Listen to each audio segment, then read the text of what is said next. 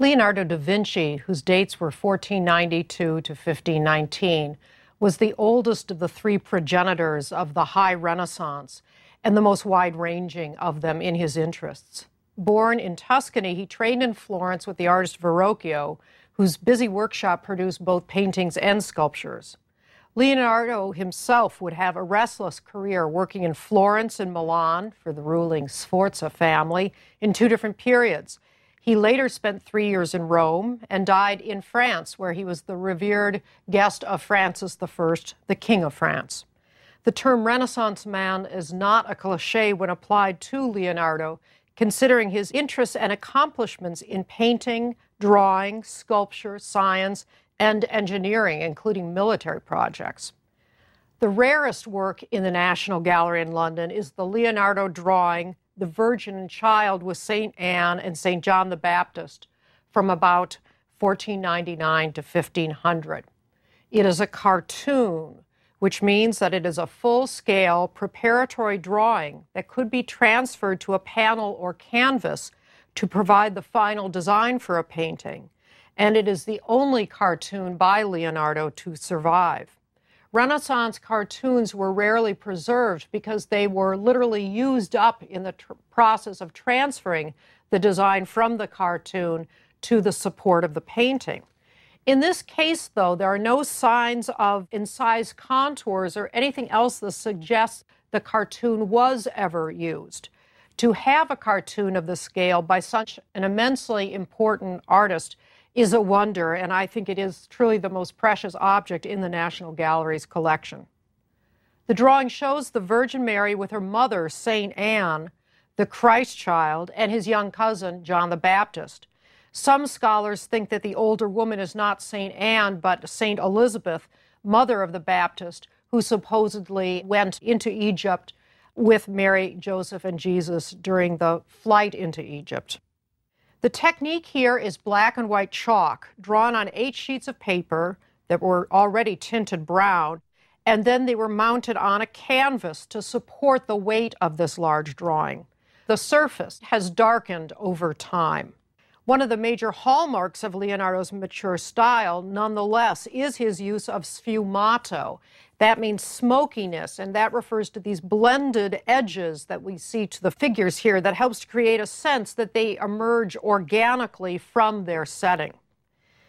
The sfumato increases the sense of naturalism, for the soft edges of the figures seem more convincingly human than the sharply defined linear contours of 15th century Italian paintings. And it would be instructive to compare, say, Botticelli's Venus and Mars with its sharp contours to the sfumato of Leonardo. The sfumato also adds a sense of mystery, as the shadowy faces seem to suggest a variety of emotions beneath their surfaces. The figure group is complex in the arrangement of forms that interlock and spiral around to create a pyramidal shape. And this group of figures is organized in this complex way to suggest the interrelationships of the family itself. St. Anne, that's how I will refer to this figure, her left hand points up to heaven to recall the will of God and the acceptance of Jesus' fate. It is only drawn in outline here, as are the right feet of both St. Anne and the Virgin Mary. Otherwise, the figures are fairly completely fleshed out. The mountainous background, however, is just lightly indicated behind them. Some think this cartoon represents the original idea for a painting commissioned by Louis XII of France, whose second wife was named Anne of Brittany.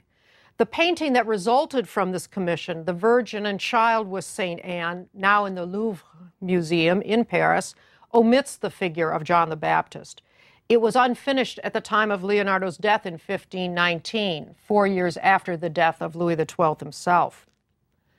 In 1501, there was a public exhibition in Florence of another large-scale cartoon by Leonardo.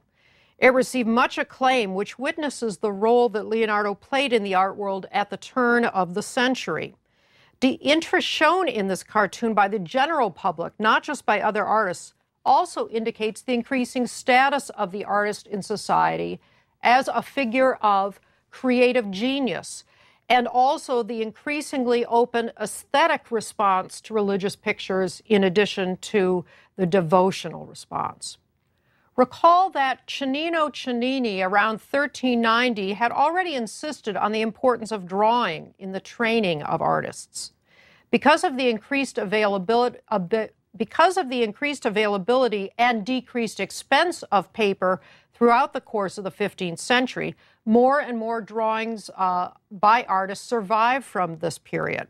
However, the 16th century would see the art of drawing raised to an even new height, especially in Florence and Rome, as the very basis for painting itself. The Italian word disegno could mean three separate but connected things. First of all, the practice of drawing. Second of all, the intellectual conception of a composition. And third, the final product, the drawing itself. With the rise of the artist status, more of an effort was extended to preserve every visual thought of an artist. Thus, for Leonardo, Michelangelo, and Raphael, we have all different kinds of drawings preserved. Loose sketches, compositional ideas, studies of figures drawn from life, details for paintings, a few cartoons, and so on. Leonardo's painting, The Virgin of the Rocks, from about 1491 to 1508, hangs near his cartoon. It reflects a composition he had first devised for a painting commissioned in 1483 by the Confraternity of the Immaculate Conception for San Francesco in Milan. Two versions were eventually painted. One is now in the Louvre and the other in London. So we have two cases here of one of a painting and a drawing related to each other, Louvre and London, and now two paintings related to each other, Louvre and London. The painting that we are seeing from London shows the Virgin Mary kneeling in adoration before the Christ child. Her left hand hovers protectively above his head, while her right arm rests on the shoulder of John the Baptist, who also kneels, hands held in prayer. Christ offers a gesture of blessing towards his cousin, while a kneeling angel echoes Mary's gesture by placing a hand on Jesus' back. They are located on a rocky outcrop with plants growing out of it, while there are other enormous rocks looming behind them and a mysterious body of water in the distance. Throughout his career, Leonardo made numerous drawings of plants and of water. He was fascinated by the organic nature of the world. The nearly nude John the Baptist was later given a cross and a scroll in order to make clear which infant was which. These additions were not by Leonardo. Here we see how sfumato can be created in oil painting with the same blending and blurring of edges that Leonardo achieved with chalk in that cartoon. You can do this with oil paint since it is slow to dry. Note, too, the strong contrast of dark and light here. The Italian word for this is chiaroscuro, that help the faces and bodies seem fully three-dimensional. This, too, was really only possible to achieve with the use of oil paint. Now, there have been arguments about which painting was the original, the version in London or the version in Paris. They seem to have a rather complicated history, and it is entirely possible that the painting that is now in Paris was actually made first. It appears that Leonardo substituted the painting that is now in London for the Paris version with the Confraternity in Milan that it originally belonged to. It's not clear whether they knew he was substituting one painting for another. Does this mean, though, that the London painting, even if made second, was actually a workshop variant of the first? And I think the answer is likely no. First of all, the composition was rethought. It is a variant. It is not the same painting done twice, the same composition done twice. So the pose and the gesture of the angel, for instance, is much less obtrusive in the London version, while John the Baptist also turns out more to the viewer. Also, X-ray studies of the painting indicate that there are what are called pentimenti beneath the surface. Now, pentimenti, the word in Italian means repentances. So something you've decided better about that you regret, that you then cover up with another layer of oil paint. And you don't usually have pentimenti when you make an exact copy. You're fine with the composition, you just go ahead and show it as is. So that too argues that this really was by Leonardo and his workshop, not just a copy by the workshop. Infrared reflectography has also been used to study this painting and has shown that there are actually two underdrawings here. One that corresponds with the composition as we see it today, largely, and an earlier one that shows a single kneeling figure. Perhaps Leonardo had begun with one idea in mind, thought he might change the composition entirely for the confraternity, changed it, and went back essentially to the first version. Cartoons for the most important features, such as heads and hands, were likely used to transfer this composition and then lost. It is also likely that Leonardo's workshop did play some role in bringing the painting to completion, but certainly the hand of the master is present in the London work. Nonetheless, there are still some unfinished passages here, such as the hand of the angel on the back of Jesus, or the figure's wings and draperies. Nonetheless, it is really a beautiful and powerful painting, one any museum would be thrilled to own. The second of our high Renaissance masters, Michelangelo Buonarroti, whose dates were 1475 to 1564, trained in Florence and then worked in Rome from 1496 to 1501. In his career, he worked as a painter, sculptor, and architect. In a room nearby Leonardo's works hang two other unfinished pictures, both attributed to Michelangelo in the early phase of his career. One, the Virgin and Child with St. John and angels, was painted in tempera around 1497. The other, the Entombment, is an oil painting from around 1500 to 1501. I will discuss the first of those, the tempera painting of the Virgin and Child. Pairs of angels stand to left and right of the Virgin Mary, while Christ leans across her lap and reaches for a book that she holds. To the right is the infant St. John the Baptist, already dressed in his traditional camel skin, while the angels above him read a scroll. The painting shows various degrees of completion, with the angels at left appearing only in outline and underpaint, and note that we have that green tone for the underpaint, while those to the right are largely completed except for the further painting of their garments. We think of the young Michelangelo primarily as a sculptor, but he was first trained as a painter in the workshop of Domenico Ghirlandaio. The figures in this painting are so strongly built and modeled with chiaroscuro that they nearly look chiseled from marble, but this effect is also heightened by the unfinished condition of the painting. If there was a sense of sweet mystery in Leonardo's Virgin of the Rocks, we sense here instead the forceful character of the Virgin and Child and her restrained meditative mood.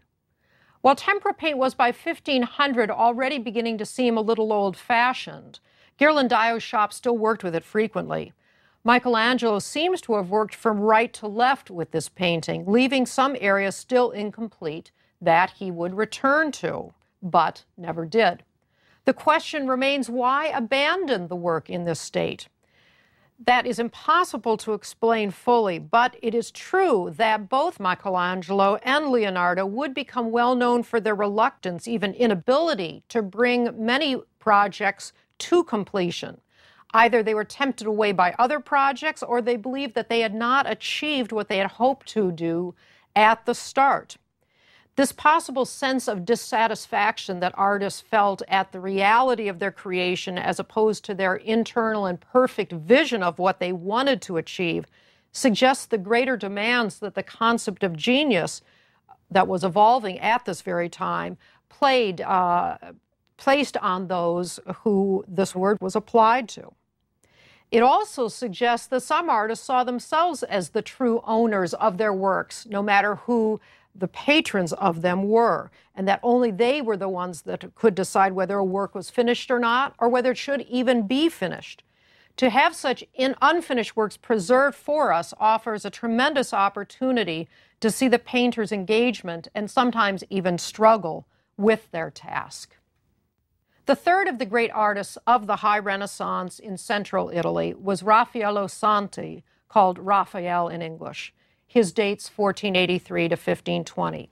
Though he only lived 37 years, he was incredibly productive and influential.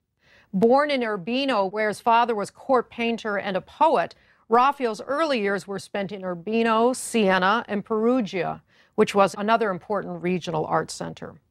Raphael's fame first came in Florence in the early 16th century.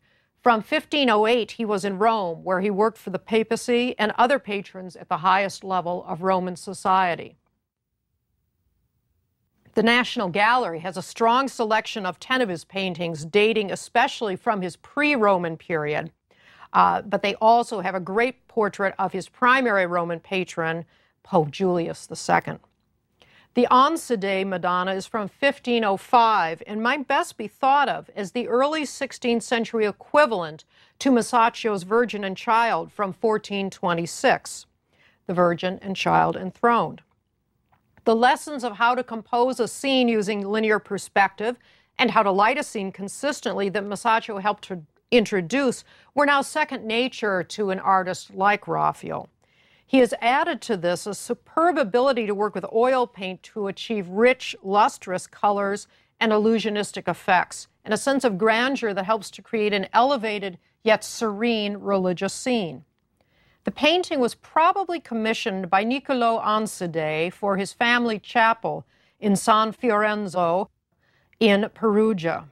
The chapel was dedicated to St. Nicholas of Bari, who is shown at the right of the painting. St. Nicholas of Bari was a 4th century saint and bishop, and he is indeed the St. Nick that we refer to at Christmas time.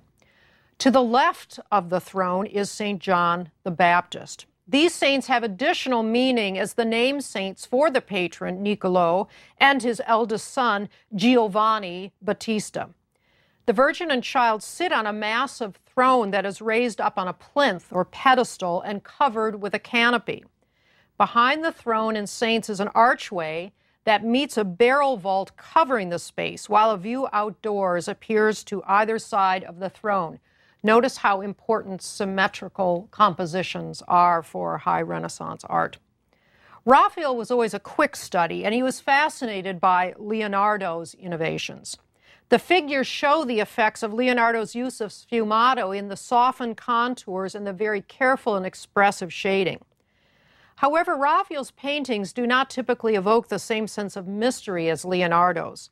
Harmony, gracefulness, and balance were the hallmarks instead of Raphael's style throughout his career, and these qualities epitomize this painting as well.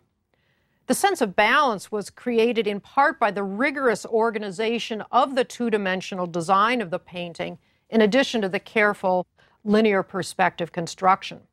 In fact, a 9-square grid was incised onto the gesso ground that helped Raphael create a composition that was organized around a surface design that divided the space into thirds horizontally and vertically. Yet Raphael was also confident enough to change the composition when the painting was well underway.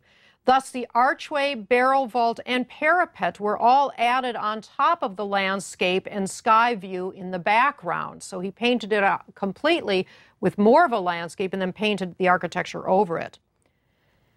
The Madonna and Child with the Infant Baptist, called the Garva Madonna for a previous owner from about 1509 to 10, also suggests Raphael's confident absorption of Leonardo's lessons in the spiraling pyramidal figure group and the sfumato. You may have already noticed that we have a reproduction of this Raphael painting hanging here.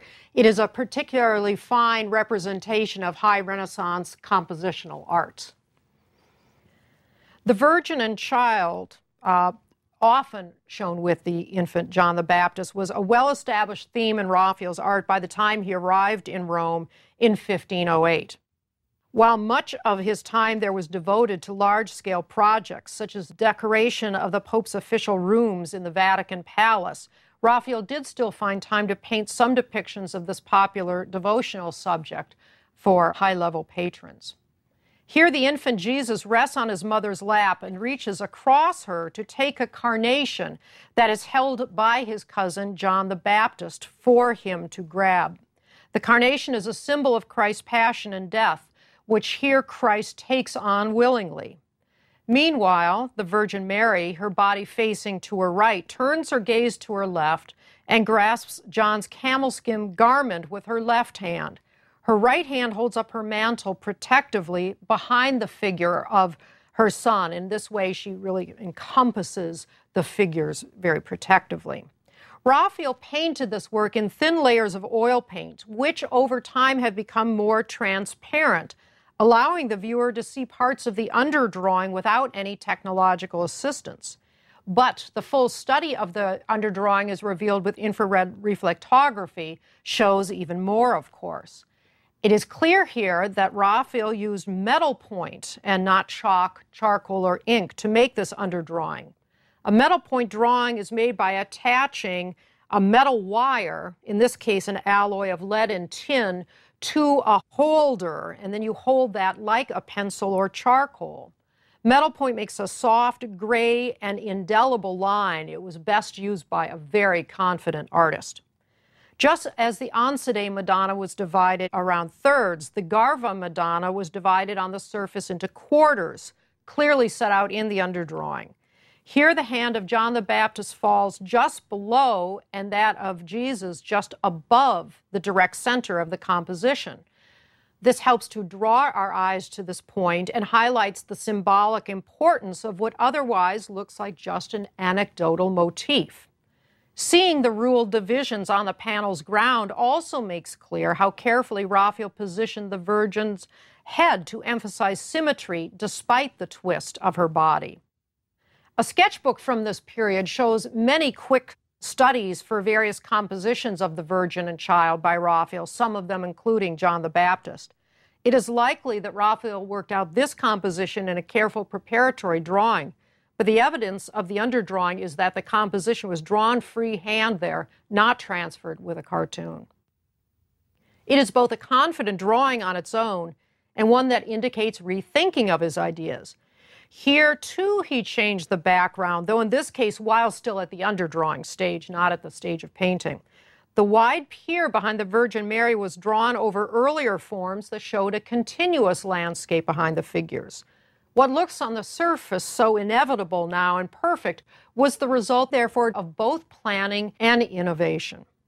The technology of infrared reflectography has been an unparalleled asset in understanding the genesis of Renaissance paintings, as long as they were underdrawn with carbon-based substances that we can see with this technique.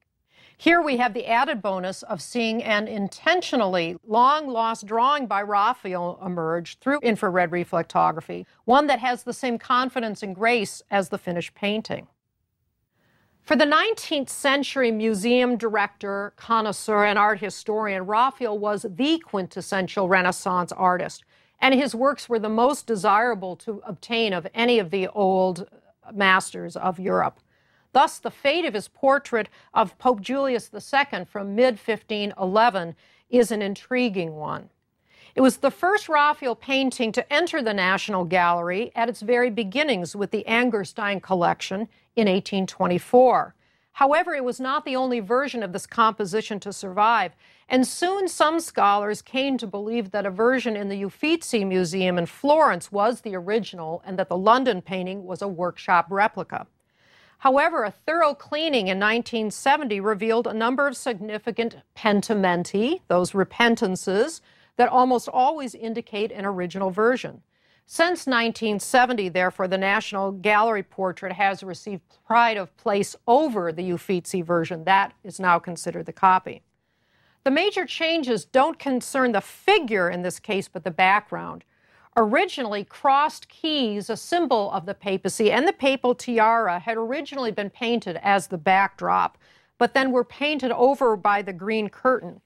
Once more, the thinning of paint layers over time has allowed lower layers to come through more clearly, and the shape of this earlier design can now be made out with the unaided eye. The Uffizi version, on the other hand, has this green curtain with no sign of an earlier design underneath it. Julius II, born Giuliano della Rovere, was pope from 1503 to 1513 and was famed as both an extraordinary art patron and a fierce defender of the papacy as a secular political power. His della Rovere ancestry is referred to in the acorns that are carved into the chair on which he sits. Rovere means oak in Italian. Julius II was only bearded for 1.5 years, from late 1510 until early 1513. He had grown the beard when ill after the papal city of Bologna was captured by French troops, and shaved it off when the situation began to look better for the papal struggle in March 1513. He had only returned to Rome in late June 1511, the earliest date the Pope could have sat for this portrait. Earlier papal portraits showed either a frontal or profile view. This seated 3/4 view and 3/4 length composition would set a new standard adhered to through the 17th century. And with the expanded composition comes expanded size as well. Everything is really larger about this conception. Raphael managed a tricky feat here. He paid homage to this worldly man's taste for luxury through the gorgeous representation of the rich coloring of the traditional papal garb, of the red velvet cap lined with ermine and the velvet stole, and the characterization of the person himself, a powerful, intense man, Raphael's best patron, who was near the end of his turbulent life. The deep chiaroscuro used to characterize the face here suggests the contradiction and the fatigue of the Pope, who left the papacy more powerful but spiritually poorer. The role of portraiture has expanded with Raphael to suggest character, not just appearance, class, or role.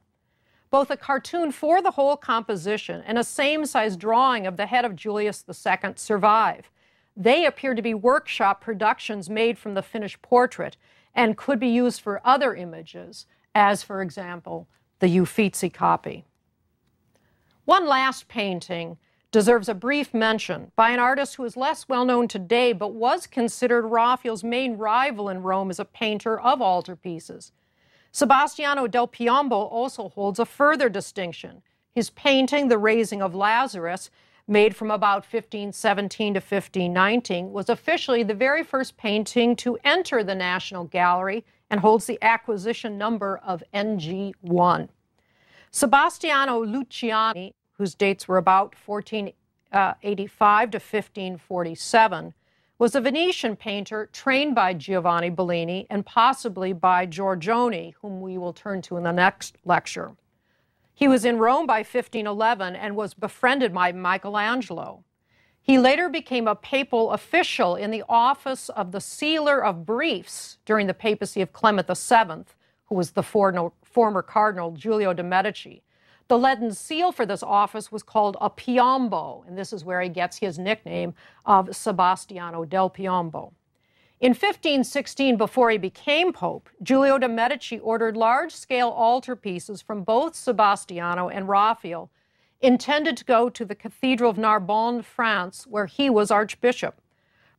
Raphael's painting, The Transfiguration, and Sebastiano's Raising of Lazarus were exhibited publicly in Rome in April 1520, 6 days after the premature death of Raphael. The Transfiguration remained in Rome and later entered the Vatican Gallery.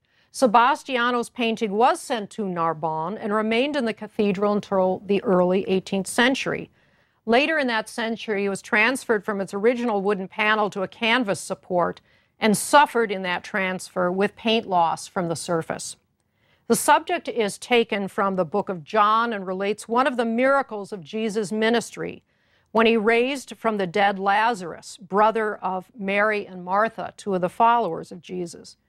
Here, Jesus is a commanding figure in blue and red. The red has now faded to pink, who has physically willed Lazarus to rise from the dead after 4 days, a prefiguration of his own resurrection. He has now just ordered the bystanders to unwrap Lazarus from his grave clothes. The muscular Lazarus sits, aided by a man in the right foreground, while Mary Magdalene kneels in supplication nearby. The composition is crowded with many other figures who pray, point, converse, or just gaze at the scene taking place. The subject was linked with the site. Relics of Lazarus were in Narbonne at the cathedral. Some of the grandeur of these large-scale figures may be due to the assistance of Michelangelo, who is said to have provided drawings for Sebastiano for this work. Michelangelo felt real antipathy towards Raphael, and in this competition certainly would have wanted Sebastiano to win. Sebastiano, though, combined these Michelangesque figures with a Venetian-style landscape that accents the dramatic mood. It is an exciting painting in its scale, coloring, and poses, and offers the kind of compositional dynamism that would characterize much 16th century art. Any discussion of Sebastiano del Piombo needs to consider the source of his rich color and brushwork in 16th century Venetian painting, and it is to that subject that we will turn in the next lecture.